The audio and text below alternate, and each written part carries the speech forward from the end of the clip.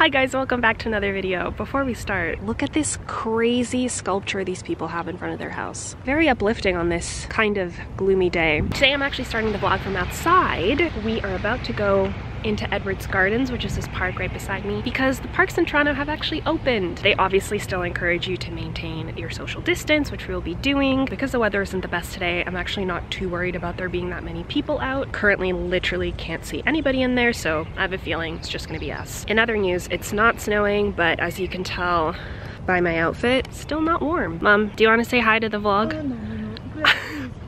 Maybe one of these days I'll get my mom in it, but not today. Look how close I am to this squirrel. They have no fear anymore.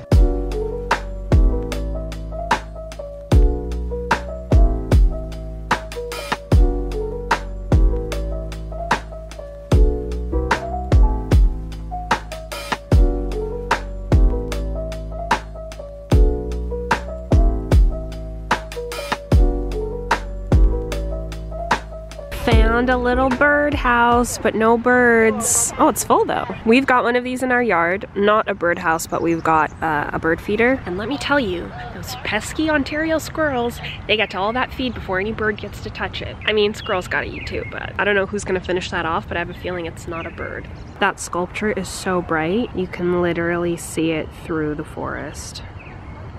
Can you guys see it? Right there. You can't plan this stuff. I'm about to show you something so cute. Prepare yourselves. Canada geese and little Canada geese chicklets. The little ducklings, Canada geeselings. You know what I mean? Just look, this is so cute. Guys, are you seeing this? Are you seeing this? They're so small. So cute. Ooh, look at this. It's like autumn. So nice. Even though it's like kind of spitting, it's really humid. Which if you know anything about Toronto summer, humidity here is no joke. So it's definitely starting. But I'm not complaining because I would take the humidity over the May snowstorms 100%. We've entered the like daffodil portion of the park. All these different ones. Here's some daffodils and tulips. This is a really springy site here. More pretty flowers. I think these are peonies. There's no sign, but I can kind of tell by the ones that are opening up a little bit. Just finished up our walk. It was super lovely. It kept raining on and off, but that's really good for the plants, so no complaints. Now we're heading back to the car and gonna go home and have some lunch. Also, I noticed there's a speck on my camera. There's a little speck of something behind the glass, and I've just noticed it now. I don't know how long it's been there for. Hopefully I'll be able to clean that because that's quite frustrating. But anyway, we'll figure it out. Lunch today is this leftover pizza that I made last night completely from scratch. I didn't make the sauce, but I made the dough and everything else. So if you guys want a video on how to make pizza from scratch, let me know and maybe I will do that in the future. Okay, so I watched a YouTube video online. Sorry, my vacuum is already on and ready to go. I watched a YouTube video online and I think I might be able to get the dust out from behind the lens using a vacuum cleaner. Either this goes amazingly or I'll just have live footage of me destroying my camera, so we'll see. So first thing you have to do is remove your battery, and then you turn your camera on. Oh wait, sorry. Let's try that again. Turn your camera on first, then remove your battery. So you want your lens open for this. Okay, you can maybe see that white speck right there. You don't want that. So my assistant is gonna bring in the vacuum. Ooh. So you have to hold the vacuum like this, so it's not actually touching your lens, and then we're just gonna try to blow the air out. Still there so far. Okay guys, I'd cut the camera because I'd gotten really discouraged because the dust wasn't coming out, but it worked! I had a little bit of help, but I got it out! That's amazing! So now my lens is super, super clean. I'm really, really happy because I thought I might have to like send the camera in. Literally thought there was no way to get that dust out. I'm gonna leave a link to the video that I used down below, so if you guys ever have this problem, hopefully it's also a help to you guys. I'm so relieved. Thank you. You are welcome. Yay! Do you want to clean yours too? Clean, fresh camera, ready to film. Phew! Saved me a lot of time and money. Hi guys, so still in the kitchen. I'm right beside my oven. You know the drill. It's on, the fan is on, it's a little bit noisy. I'm sorry, but I'm actually gonna make some cookies. I actually originally wanted to make this week's video like my favorite chocolate chip cookie recipe, but yeah, it didn't end up happening. I do want to show you guys a little bit of the process, and then if you're interested, let me know down below if you'd like to see that recipe. I feel like chocolate chip cookies are like such a great staple thing to be able to bake. I will show you the cookie dough, and then I'll show you what they look like when they're baked, because I was just really craving cookies today, which is the main reason that I'm making them. I just really want them. I've already chopped up my chocolate here. I've just done a rough chop from like a huge bar of milk chocolate. I personally really like milk chocolate, so that's the kind of chocolate I like to use in my cookie, but you obviously are welcome to use whatever kind of chocolate you like. I will say though, instead of buying chocolate chips, I always recommend just buying like a bar of chocolate, not even baker's chocolate, just plain. You know at the grocery store they sell those like massive chocolate bars? Just get one of those and chop them up. I find like the chocolate is normally way better quality, and then not only are you getting these awesome like chunky pieces that look way more artisanal, like the kind of chocolate you'd get in like a New York cookie, you're also gonna end up with all of these little bits, like these little crumbs, and those crumbs mixed into your dough are what's gonna give you the best like chocolatiest, just amazing cookie, because it's not just chunks of chocolate, it's also like whispers of chocolate, like chocolate dust inside your dough. Anyway, it makes the next level, and I feel like you can't really get that if you're using chocolate chips. No shame if you use chocolate chips. I've definitely made cookies with chocolate chips, and I probably will in the future, but I feel like when you're making just a classic chocolate chip cookie, just chop your own chocolate. It's better. Okay, so I'm gonna make this dough and then show you what it looks like.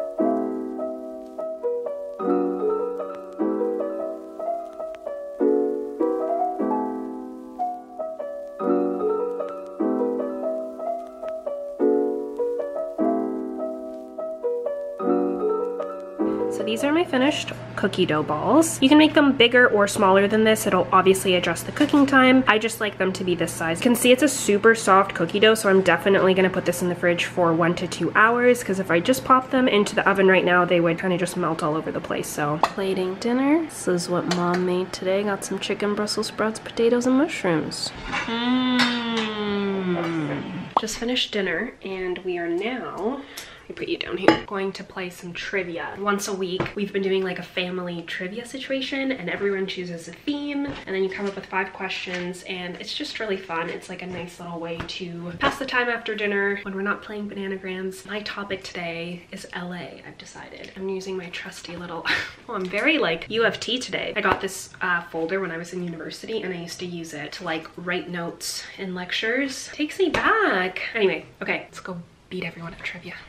It's now Sunday morning, so it's a couple days later. I was gonna do sort of like a day vlog, but again, this has just turned into another like, I guess, weekend vlog. I've decided to make pancakes this morning, and I wanted to show you a little buttermilk hack that, if you don't know, I think is hopefully gonna be very helpful, because I find it very helpful. My favorite kind of pancakes are buttermilk pancakes. I just found a recipe that I absolutely love, and when I used to make buttermilk pancakes before, I would always buy a carton of buttermilk. But to be honest, I don't make pancakes enough to ever get through the carton before it goes off. Definitely making pancakes more now, just because there's more time, obviously, with everyone being home. If you would like to make buttermilk pancakes but you don't have buttermilk, this is how you make it. I've got my buttermilk right here. All that you have to do is do 1 tablespoon of white vinegar to 1 cup of milk. That's it. You can also use lemon juice if you don't have vinegar at home. I like to make the buttermilk at the start of the recipe so I can let it sit and like curdle properly me for about 10 minutes, and then I will dump it in my pancake mix. And I have delicious buttermilk pancakes. It's super easy. Let me know down below if you guys already knew this hack. It's just nice to know these little tips and tricks. Here are the pancakes. Got some raspberries in there. I'm also making some plain. Let's see if they're ready to flip.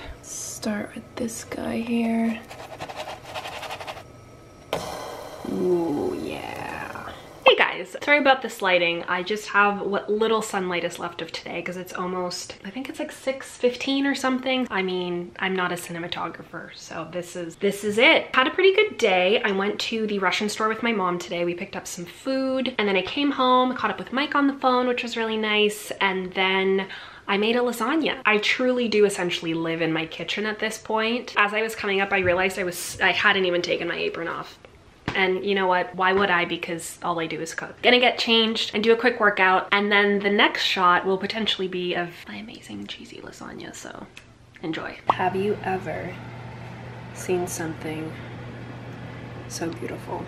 Used smoked mozzarella, and it was definitely the right choice. Cheese, ricotta layer, meat, sauce, all the goods. I know I also said I would show you guys the cookies a few days ago, so I just made some now. This is them. A little bit of a close-up here. Very nicely browned on the bottom. If you guys want a recipe for them, let me know. They're super easy, and honestly, from all the chocolate chip cookie recipes I've tried, this is definitely the best one, so I would be happy to share with you guys if you would like to see it. Before I sign off on this week's vlog, I want to very quickly share with you a really lovely package I got from one of my best friends who lives in the Bay Area. I also happen to be in my San Francisco sweater, which I've kept on because it's fitting with the theme. It was just really sweet to get something in the mail, so I wanted to share it with you guys. So the first thing, this beautiful watercolor postcard, which I thought she painted herself when I first saw it.